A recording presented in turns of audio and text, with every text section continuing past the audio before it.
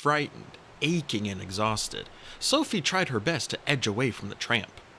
He had squeezed in between the twins, and she could feel a chill damp seeping from his bundled overcoats into her jeans and across her left arm. On his opposite side, she noticed her brother also inch away, and from the corner of her eye, she could see that Nicholas had pressed himself back into the shadows. She watched as he raised his right hand and let it casually rest across his mouth, covering the lower half of his face. She got the feeling that he was trying to hide from the old man. "Oh, this will not do." Gilgamesh pushed himself up and flopped down into the small pull-down seat directly facing them. "Now I can see you properly." He clapped his hands lightly. "What have we here?" Sodium streetlights and the passing headlights of other cars briefly illuminated the interior of the cab. Tilting her head to one side, Sophie focused on the homeless man, her enhanced senses taking in every detail. Surely this couldn't be the person they had come to London to see, the immortal called Gilgamesh, the oldest human on the planet. Nicholas had called him a king. Palamedes said he was insane. He looked neither, just a harmless old vagrant wearing too many clothes and in need of a haircut and beard trim. But if the last few days had taught her anything, it was that no one was what they seemed. "Well, this is pleasant," Gilgamesh says, folding his hands in his lap. He smiled happily. He spoke English with a trace of an indefinable accent, vaguely Middle Eastern. "I always say you never know when you wake in the morning how the day will end. I like that. Keeps you young." "And how old are you?" Josh immediately asked. "Old," Gilgamesh said simply, then grinned.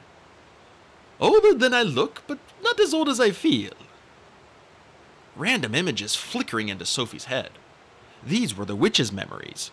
Joan of Arc had taught her how to ignore them and dismiss the constant buzzing voices and noises she heard in her head, but this time Sophie deliberately let her guard down. Gilgamesh, ageless and unchanging. Gilgamesh, standing tall and proud, a ruler in the costumes of a dozen ages and as many civilizations. Sumerian and Akkadian, Babylonian, Egyptian, Greek and Roman, and then the fur and leather of Gaul and Britain. Gilgamesh the warrior, leading Celts and Vikings, Rus and Huns into battle against men and monsters. Gilgamesh the teacher, in the plain white robes of a priest, oak and mistletoe in his hands. Sophie's eyes blinked silver, and she spoke in a hoarse whisper. "You are the Ancient of Days!" Gilgamesh drew in a quick breath. "It has been a long time since anyone called me that," he said very slowly. "Who told you that?" There was a note of almost fear in his voice. The girl just shook her head. "I just knew." Josh smiled. "Are you as old as the pyramids?" "Older, much, much older," Gilgamesh said happily. "The king's age is measured in millennia, not centuries," Palamedes offered from the front of the car.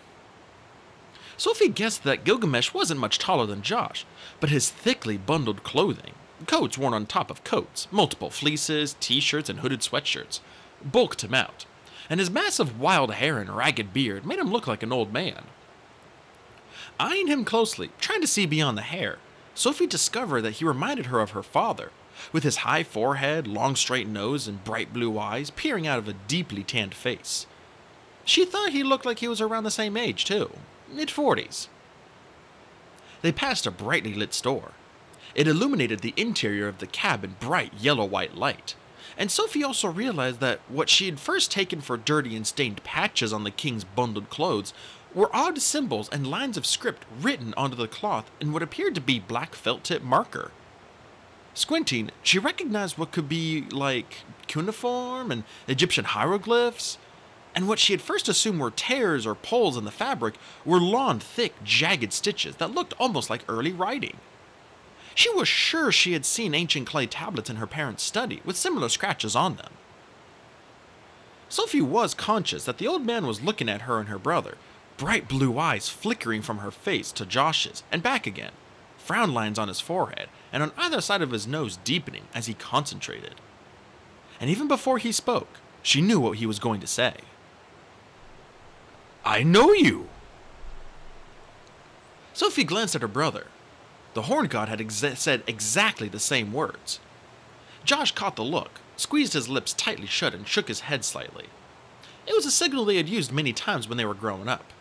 He was telling her to say nothing. "Where did we meet?" he asked. Gilgamesh put his elbows on his knees and leaned forward.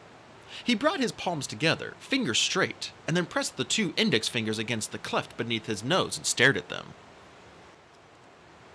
"We met a long time ago," he said finally. "When I was young. Then his blue eyes clouded. "No, that's not right. I saw you fight and fall." His voice caught, and suddenly his eyes shone with tears. His voice turned raw with pain. "I saw you both die."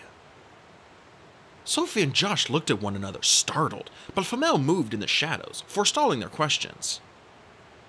"The king's memory is often faulty," he said quickly. "Do not believe everything he says." He made it sound like a warning.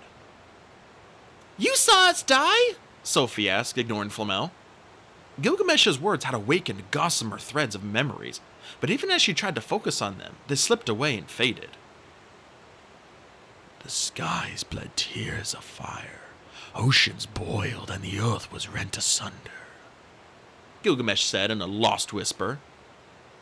"When was this?" Josh asked quickly, eager for more information. "In that time before time, the time before history." "Nothing the king says can be taken as accurate," Flamel said coldly, voice loud in the suddenly silent cab. His French accent had thickened, as it did when he was under pressure. "I'm not sure the human brain is designed to hold and store something like 10 millennia's worth of knowledge. His Majesty often gets confused." Sophie reached across the seat and squeezed her brother's hand. When he looked at her, this time she squeezed her lips tightly and shook her head, warning him not to say anything. She wanted time to explore the witch's memories and thoughts. There was something at the very edge of her consciousness, something dark and ugly, something to do with Gilgamesh and twins. She saw her brother nod, a tiny movement of his head, then he looked back at the tramp. "So, you're 10,000 years old?" he said carefully. "Most people laugh when they say that," Gilgamesh said. "But not you. Why is that?" Josh grinned. "In the last couple of days, I've been awakened by a buried legend, ridden on the back of a dragon, and fought the horn god. I've been to a shadow realm and seen a tree as big as the world. I've watched two men change into wolves and dogs. I've seen a woman with the head of a cat. Or maybe it was a cat with the body of a woman. So to be honest, a 10,000-year-old man isn't really that strange. And actually, you're probably the most normal looking of all the people we've met. No offense," he added. "None taken." Gilgamesh nodded. "I may be 10,000 or more years old." Then his voice altered, suddenly sounding tired. "Or maybe I just might be a confused fool. Lots of people have called me that, though they are all dead." He grinned, then twisted in the seat and tapped on the glass partition. "Where are we going, Pally?" The Saracen knight has a vague shape in the gloom. "Well, first we wanted to see you." Gilgamesh smiled happily. "Then I want to get these people off the island. I'm taking them to the henge." "The henge?" the tramp asked, frowning. "Do I know it?" "Stonehenge?" Flamel said from the shadows.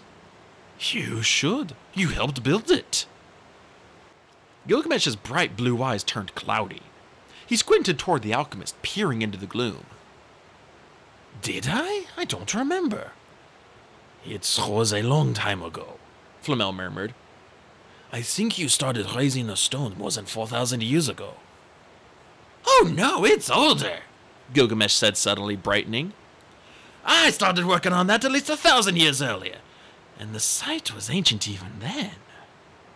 His voice trilled away, and he looked at Sophie, and then Josh. Then he turned back to Palamedes. And why are we going there?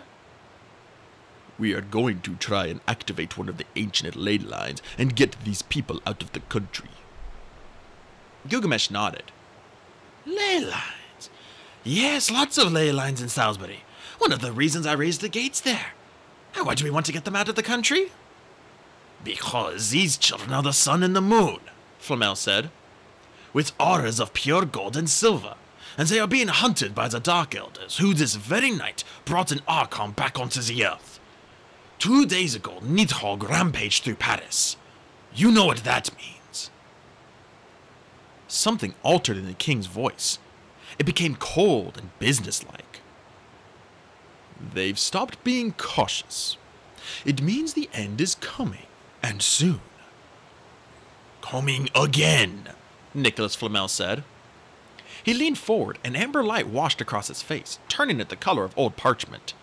The shadows highlighted the wrinkles across his forehead and emphasized the bags under his eyes. You can help stop it. Alchemist! Gilgamesh's eyes widened and he hissed in alarm. Palamedes, what have you done? He shouted, voice high and wild. You have betrayed me! And suddenly, a long black-bladed knife appeared in the tramp's hand. It flashed in the light as Gilgamesh stabbed it toward Flamel's chest.